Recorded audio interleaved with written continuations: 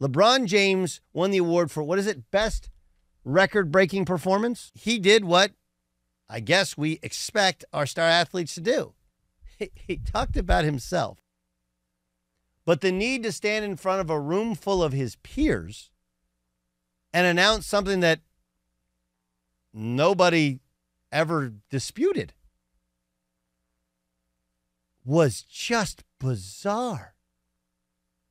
But it's quite obviously narcissistic behavior and something that we have fed, right? It's part of the 24/7 news cycle. It's part of what we do here.